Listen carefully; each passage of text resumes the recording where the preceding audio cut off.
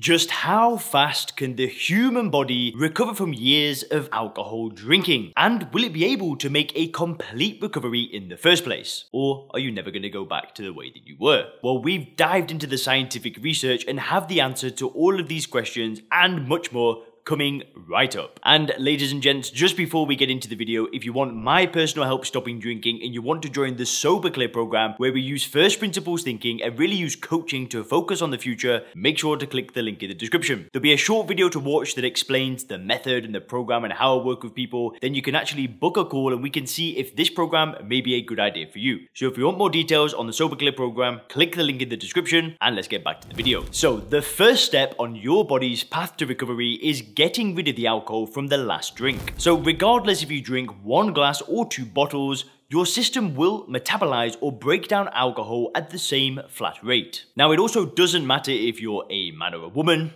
tall or short, big or small. You will break down and expel alcohol from your system at the rate of about 1 drink per hour. For example, if you've had 8 drinks, almost all of the alcohol in your system will be gone after 8 hours. You'll only be left with the hangover afterwards. So in other words, getting rid of the alcohol from your system is actually quick. Soon after that, you're going to start getting the first signs of cravings. Depending on how much you drink, the cravings will start 24 to 48 hours after your last drink. These cravings can be accompanied by subtle changes to your heart rate and your blood pressure. In these first days, you'll also likely suffer from sleep problems, irritability and anxiety, and your appetite may also suffer. Your cravings will mostly go away at the 1-week mark. After that point, they will be far less frequent and less intense. Now, I cannot stress enough that the timelines that I'm giving you here will differ from person to person, especially when it comes to the cravings, because these are largely psychological. So their intensity will depend on the method that you actually use to stop drinking. If you quit, say, cold turkey with willpower, the cravings might end up being more intense and they can last for weeks or months. Now, I have already made an in-depth video talking about defeating alcohol cravings. So if you want to learn more about that, I'm going to leave a link up here somewhere so you can click on that and then watch that video after you've watched this one. Now, 2 weeks after your last drink, your liver is already starting to recover. The liver is the organ that suffers the most from heavy alcohol use, but its ability to recover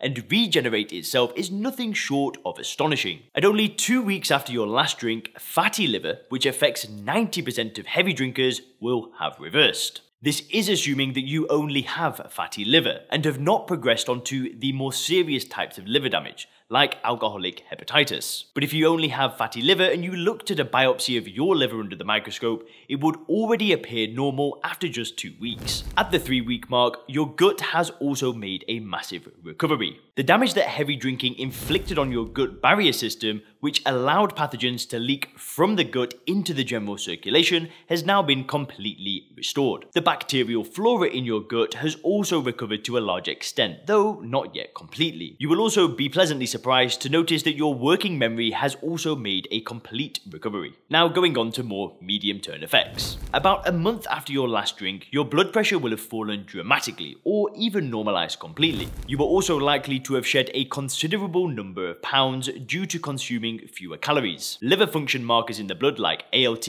AST, and GGT have now returned to normal levels. About that time, you might also notice a noticeable improvement in your skin and its complexion. Adding to this, your sleep is probably also back to normal. You're actually sleeping better than you were before you stopped because you don't have to wake up in the middle of the night anymore for trips to the toilet. Another thing you might notice at this point is a significant improvement to your mental clarity and your ability to concentrate. At the 3-month mark, your body has not only cleared itself of the toxins, but largely adjusted to functioning without alcohol. At this point, you were already seeing massive benefits in areas of your life that were previously under great strain. Personal relationships, family life, work performance, all of this should be much better at this point. And this feeds into a tremendously positive feeling and outlook about your recovery. On top of this, your social skills will have largely recovered by this point. You might not have realized it, but the years of drinking have actually impaired faculties like the recognition of emotions in others and social cognition in general. After this point, most of the changes that you will see will actually be a result of the brain's gradual recovery. While the liver is the organ that suffers the heaviest damage from drinking,